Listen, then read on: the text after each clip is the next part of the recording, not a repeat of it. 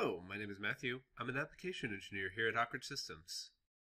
Geomagic FreeForm is a powerful modeling software, not only for its ability to convert meshes and CAD bodies into voxel-based clay models, but also due to its sub-D modeling tools.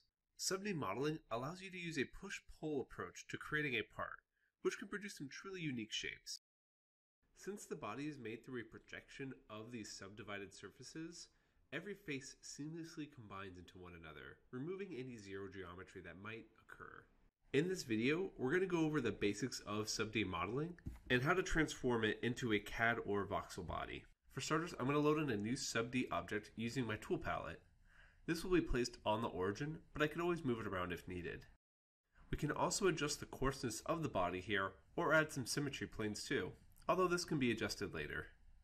After placing the model, I can use the Edit Sub-D tool to begin molding. We can see the cage faces appear around our body that form our object. These faces, as mentioned, are projected into one another, then broken into subdivided surfaces, which gives us our actual shape.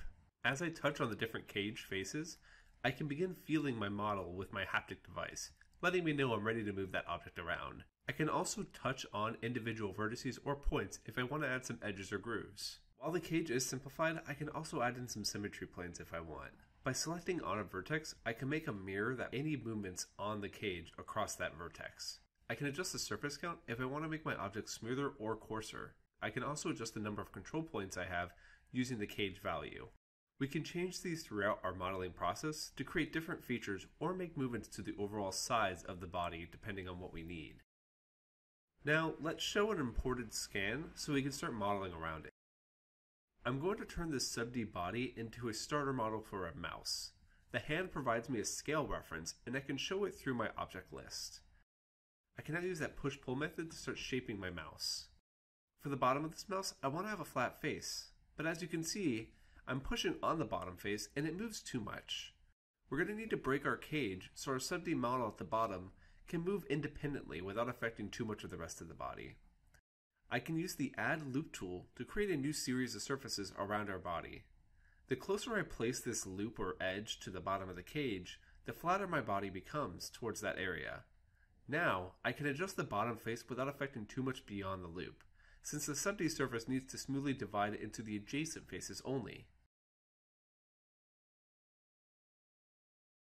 If we need to break a face into two sections, the Add Edge tool lets you draw the break using two control points.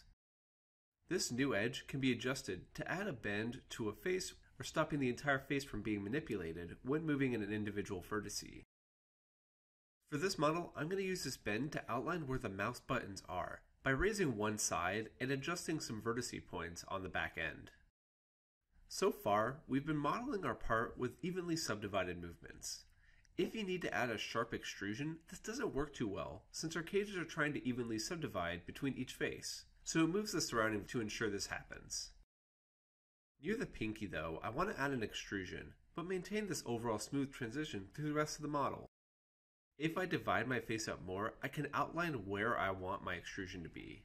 In the editor, there is an extrude edge or face tool, which adds a whole new section to our subdivided body. This new section has a set of new faces along with it that we can use to adjust the model even further. As we can see, this new extruded area also evenly subdivides back into our main part body. At this point, I'm done modeling my part, and now I want to transform it into another type of body. Sub-D models only work with these sub-D tools, and are neither a mesh or a solid body at this point. Within FreeForm is the Auto Surface tools. This will create a patch of NURB surfaces on our model, conforming to the shape of it. These surfaces are then stitched together to form a complete solid. After running the tool at the default settings, the model will appear blue, meaning that the process has completed. All I have to do now is export this model in the format I desire. In SOLIDWORKS, I can import this part in and see the surface layout and add any kind of prismatic features I want to it. If I want the surfaces to appear smoother, I can always increase the surface count in the sub-D editor before I start running the Auto Surface tool. I can also convert this sub-D model into a clay voxel, so I can use some of the sculpting or texturing tools within FreeForm. By right-clicking on the sub-D model in our object list, I can choose the Copy To and select on the new body type of the model. I can adjust the surface count within here too, as well as the coarseness of the clay voxel. When I'm ready, I can click Add Piece. Now I have a clay voxel replicated from the 7D model, and I can begin adding new features.